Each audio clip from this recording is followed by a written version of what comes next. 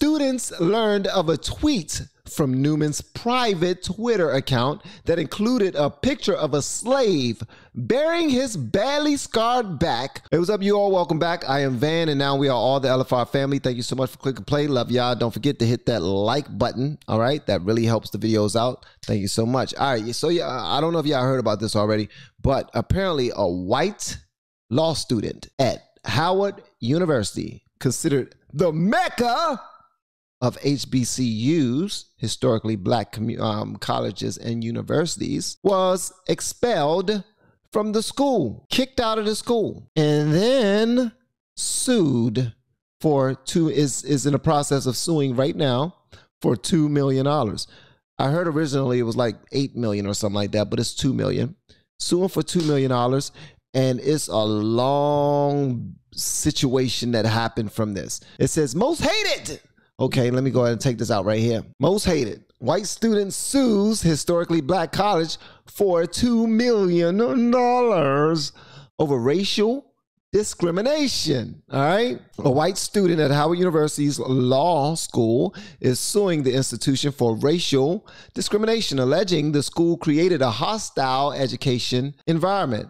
Michael Newman, the plaintiff, attended Howard University School of Law starting in the fall semester of 2020 and remained there for just 2 years until he was expelled in 2022.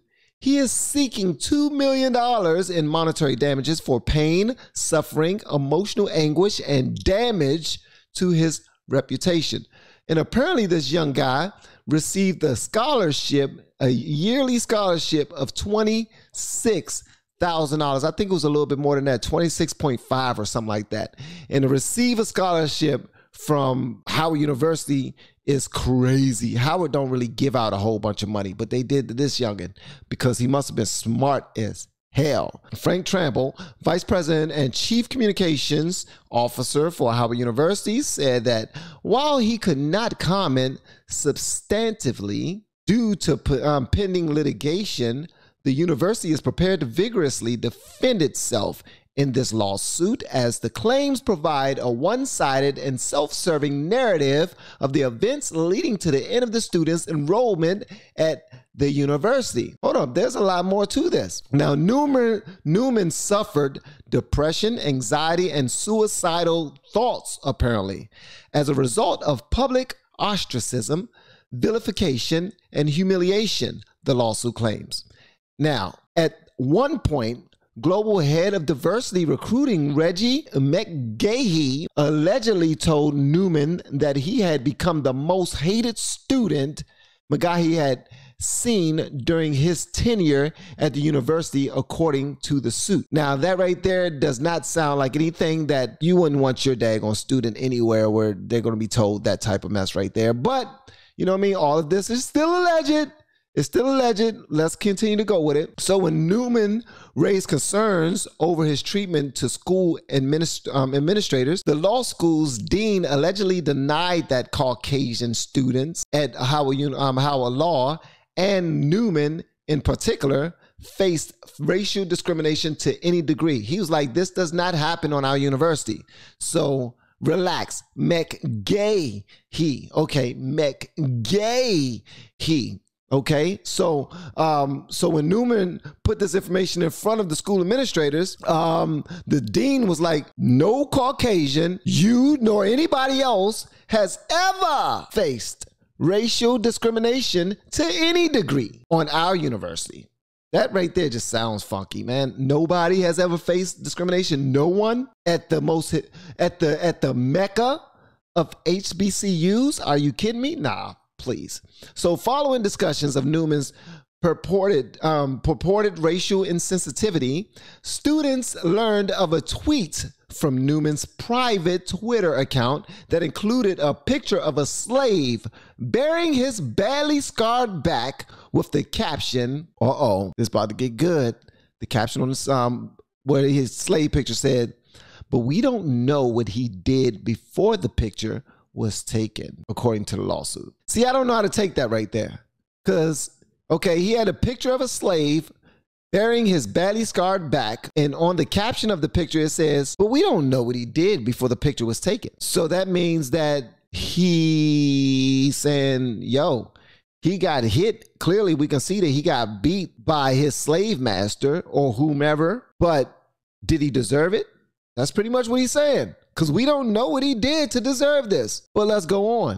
All right. Hopefully, y'all are following me. I'm trying to keep it as neutral as possible until we figure out what's going on. Newman claimed the tweet was mocking commentators who attempt to explain away videos of police brutality by claiming the victim must have committed wrongdoing before the video started. Now, hold on. Let's talk about that, because there are people who sometimes like to jump in there and just create their own narrative before they find out any information. Context is everything. All right, that's all I'm saying. Sometimes context is everything. So if he was just making fun of that, and other people online are making fun of certain things like that as well, you know, making fun of it starts the conversation. So he's like, let's do it. Let's talk about it. I think that's a good tie-in right there. All right, so he alleged that students responded with references to his race, gender, sexual preference, age, and personal appearance. Race, gender, sexual preference, age, and personal appearance. The trouble started when the university shifted to remote learning at the start of the pandemic, meaning students communicated through purely online forums and through group me chats, Newman claimed in court papers. Okay, so now he has to mix it up with kids who are making fun of him through the group chats. And he has to face what he did, what he wrote on his own private Twitter, because people went and did some digging. They went and did some digging on the white boy that just so happened to be in our HBCU. Why are you here, brother? Why are you here? It's a HBCU. Why are you here? That's how they feel. So after a symposium featuring an African-American speaker in the run-up to 2020 election, Newman said he posted on a professor's forum page asking if further dialogue could be had on whether, one, black voters didn't question turning to government for solutions, and two, reliably voting for the same party every election disincentivized both parties from responding to the needs of the black communities. You know what? These are actually good points right here. This is actually good points. He brought up ideas as to how come you guys want such a large government. Why do you want government to be involved in everything? And why do you always vote the same exact way every single time? Does that make sense to you? It don't make sense to me either. Because if you vote the same way every single time, both parties don't have to cater to you anymore. Why? Because one party will take you for granted, just continue to promise you stuff, but not do a damn thing for you because they know that you're going to vote for them anyway. And then one party would think that no matter what they do or what they offer you, they're not going to get your vote anyway. So they'll just move on with business as usual. Make it fair for everybody. And if you want to join their side, you join their side. And I didn't even point out which side was what, but I'm sure you guys get it by now. All right. But those are some good points in my opinion. In my opinion, those are some good points. All right. So some students responded negatively to Newman's post and reached out to school administrators, prompting Newman's removal from one of his group chats for the class, according to allegations. So because he said that, they say, yo, we need to get him up out of our group chat. For real. We need to get him up out of our group chat right now. Get him up out of here. Because we didn't like the fact that he was spitting all this truth. We didn't like that he was spitting all this truth. Newman also described feeling utterly disenfranchised at the school and compared himself to a black student at a primarily white university, a PWI. The student response was again largely negative, with some calling his comment offensive, he claimed. Okay, check this out, guys.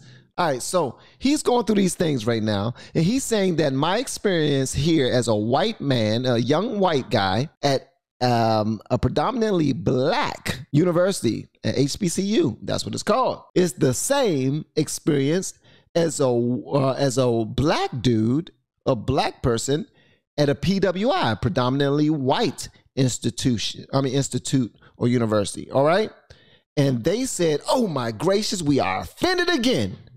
Oh man, he said something else that offended. Did he offend you? He offended me. Did he offend you? He didn't offend you? Well, you should be offended, and I'm gonna tell you why. So now they're super offended because he is saying, yo, y'all are still messing with me and I feel utterly disenfranchised. This is crazy. You got to remember that this young guy is a thinker. He's not there trying to kiss nobody's butt. And he decided to go to Howard University out of all of the schools that he was accepted in. If he was accepted in Howard University and he received a $26.5 thousand scholarship to attend their law school, this brother had to be smart. All right. And I'm assuming, I haven't seen his grades. I haven't seen his SAT scores or any of that right there. But I will say that based off of what I know to be true about Howard University and their acceptance policies and how tight their pockets are when it comes to giving out money, this guy had to be a bad boy. All right, so let's continue. Newman repeatedly apologized for offending anyone, even though he probably didn't even feel like he offended anyone, but he wanted to make peace with people. Like, yo, can't we all just get along? All right, that probably wasn't. That was of poor taste. Okay, stressing he was seeking to learn not just law, but to learn the thoughts and experiences of people of color as well. That's why he decided to come to a HBCU in the first place. But Newman allegedly faced more overt hostility, with many students starting to refer to him as Mayo King, a perceived reference to his race, and White Panther. And students claimed that controversies that they blamed on Newman had caused severe stress and distracted them from their studies, taking the opportunity to just complain. That's it. Like, at this point, Mayo King and White Panther is what we call him. He's starting too much stuff. What do you mean? What did he say disrespectful to us? Well, first of all, he said, what's the first thing he said? He said that we in love with big government. He's saying that we in love with big government. And then he going to say that we going to vote anyway. We going to vote Democrat regardless of how they treat us. And that doesn't help. I can't believe he said that. I'm offended. I am appalled that he would say something like that. That's offensive and it's racist. So Mayo King got to go. So that's what it is right now. So they called him Mayo King, they called him White Panther, and all this other stuff. Newman tried to remedy the situation by sending out a 4-part letter to explain his views, but the effort was labeled a manifesto. Oh, you know what it means when somebody write a manifesto? When somebody write a manifesto, they think that it's about to be a school shooting. They see, this is what happens. This right here is one of the words that when you start spreading this around right here, it starts to get dirty. It starts to get real dirty, okay? With one student accusing him of manipulating classmates' emotions as a social experiment, the lawsuit said. The letters allegedly resulted in Newman's removal from a second class-wide group chat. So he has been kicked out of 2 group chats at this point because apparently he has been labeled the troublemaker, apparently, all right? Yeah, that's what he was doing, Lisa Marie. He was white-splaining. School of Law Dean Danielle Holly later secretly recorded a Zoom meeting she called with Newman and McGahey, during which she suggested Newman transfer to another school, accusing him of racially harassing classmates, according to allegations. Yo, the School of Law Dean? Come on now. You are in the School of Law and you are the Dean of the School of Law. And you're going to secretly record him in a Zoom meeting that you did not run by him. And then inside of that secretly recorded meeting, you suggested that he transfer to another school. What? And y'all are surprised that he's suing the daggone school. Y'all are ridiculous, man. So during a digital town hall attended by 300 participants to discuss controversies surrounding Newman, Holly allegedly characterized Newman's letters as disturbing in every sense of the word, according to the suit. Wow. She allegedly blocked him from using several functions to try and speak up in his defense, even disabling the chat function and turning off his camera. Come on, man. Come on. You have the all right, y'all see what's happening here, right? So, because all right, so let's back this up a little bit. At this point, he could have been a troll. What if he was a troll? What if he decided to go to Howard University just to troll the other students? Was that a reason for him to be kicked out of all of those group chats, disabling him to be able to communicate, to be able to take up for himself, to be, they're saying that, yo, we can't work like this. We can't work under these conditions. So we're going to kick him out of this group chat, and then we're going to kick him out of another group chat, and then the dean of law school, the dean of law school is not only going to secretly record him, but then tell him that he needs to transfer because he is messing with the other kids. Like, we can't take this. We can't take this at all. But then at the town hall that they hold, you block him from being able to even respond, and you cut off his camera. No, this is not looking good for Howard University. Not at all, in my opinion. But I do want y'all to see this right here. Allegedly. Okay, we want to stick there. We want to stick there. She allegedly blocked him. Okay. All right. So we are moving forward. Holly and Newman wound up filing simultaneous complaints. All right. So the dean and the student end up filing simultaneous complaints, with Holly accusing Newman of continual harassment of member, I don't know what this is, of Howard Law community and disturbance of the learning environment at the School of Law. At the same time, Newman claimed Holly had perpetuated threats, discrimination, and a hostile academic environment. Wow. Wow. So this is the dean right here that said, yo, wow, Dean Holly, come on, Dean Holly. Come on, now with that big old pretty smile, come on. Nah, I don't like this at all. Let's move forward. In a panel reviewing Holly's complaint, the school determined that Newman was responsible and ruled that he should be expelled. To his knowledge, Newman's complaint was never adjudicated, the suit claimed. So when he filed a complaint, they never even addressed it. They just went off of the dean, Danielle Holly, and they just expelled the guy. Didn't even give him his chance in court. Oh, well, his chance amongst his peers.